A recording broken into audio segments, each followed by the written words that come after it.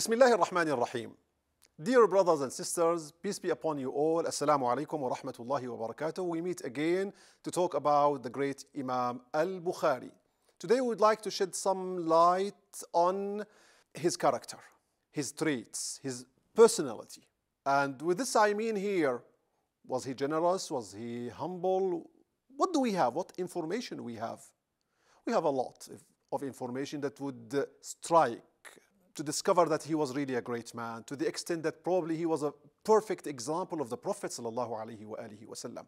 A proof of this is we see that his scribe, one of his main students, authored the book and named the book as Shama'il of al-Bukhari, taking the word Shama'il from the Prophet ﷺ, denoting it to him. He was humble, he was generous, forgiving.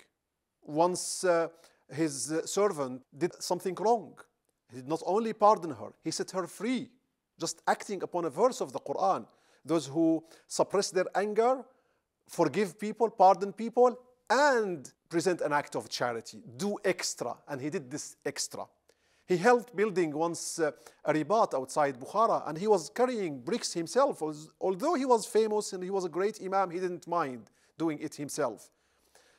In person, he was so ascetic. For 40 years, he used to eat only bread, nothing extra.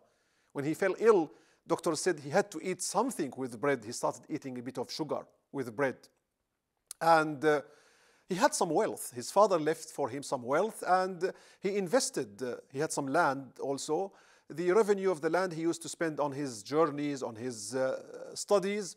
And later on, he also did some business with others who run the business for him, and all the income he would spend on his students. To the extent he purchased a home for one of his students, he wanted to divide his wealth in halves, one half for him and one half for his scribe. These are beautiful examples. He was always a man of silence. He did not speak much.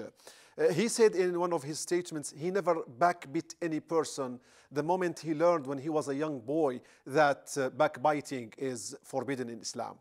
His asceticism probably resulted in him being very lean. So he wasn't tall, he wasn't short, he was a very lean person. This is in his constitution. But as a character, Al-Bukhari was a great man who presented the best example of the character of the Prophet ﷺ. كم سعيت إلى أعتاب سدته فعدت أرفل في ثوب بنته